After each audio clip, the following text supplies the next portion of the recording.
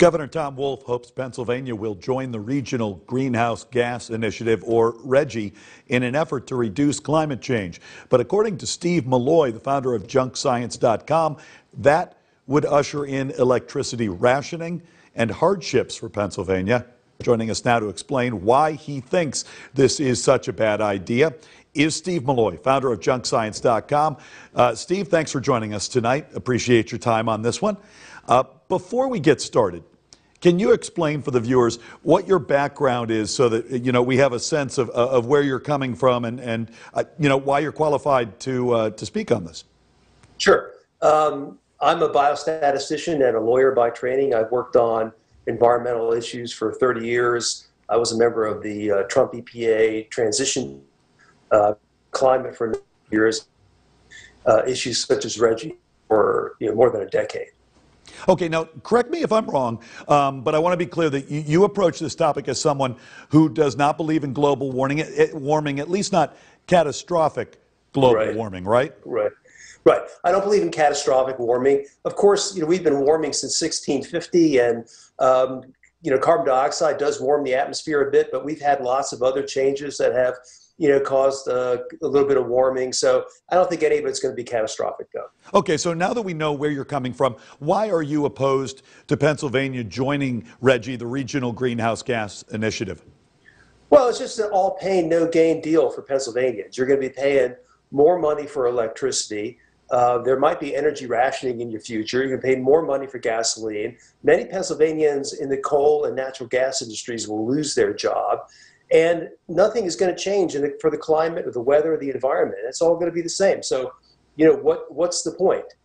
China is burning coal like there's no tomorrow.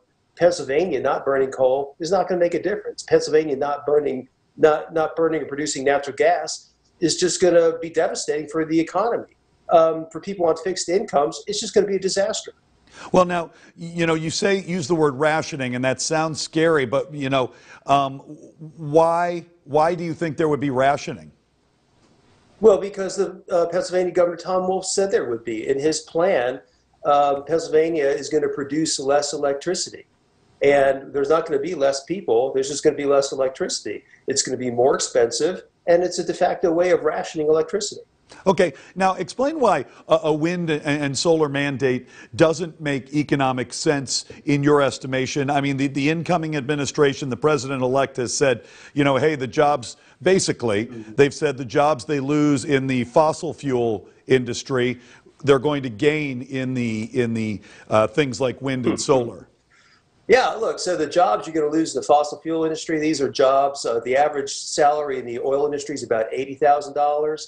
The average job in the wind solar is about $40,000. You're trading high-paying jobs for low-paying jobs. It really makes no sense. Wind and solar doesn't make us more productive. We want to have low energy so that we can have an industrial base. More people can have high-paying jobs. Wind and solar don't do that. We hear all sorts of myths that wind and solar, they're cheaper than coal and natural gas. None of that is true. If it was, we wouldn't need to subsidize them. You wouldn't need a program like RGGI. The rest of the world would be, jumping for wind and solar, but they're not. They're still using coal and natural gas. All right, Steve, since a number of northeastern states have already, jumped in and joined RGGI, what do we know about their electric rates since? Is it bearing out what you're saying? Yeah, so the Commonwealth Institute has looked at this, and they've concluded that in RGGI states, the electricity prices are rising 68% faster than in states that don't have such, oppressive regimes against electricity or coal and natural gas. In places like Germany, where they have RGGI-like systems, for people on fixed incomes, electricity is considered a luxury item. I don't think Pennsylvanians want that. All right. You mentioned that you were part of the EPA transition team for the Trump administration. If the president-elect Joe Biden were to ask for your input, what would you recommend for the country's general direction regarding energy here? I think I know, but go ahead and tell us. So Joe Biden wants to spend trillions and trillions of dollars on the climate. He wants to spend so much money that they want to take it off budget. This country has serious problems. We have serious infrastructure problems. If the government is going to spend our hard-earned tax money on things, it should spend them on things that really are going to help us, like infrastructure. We have many other social problems that are COVID, for example, and we're going to waste money on the climate, what the weather is going to be like in the year 2100. It's insane.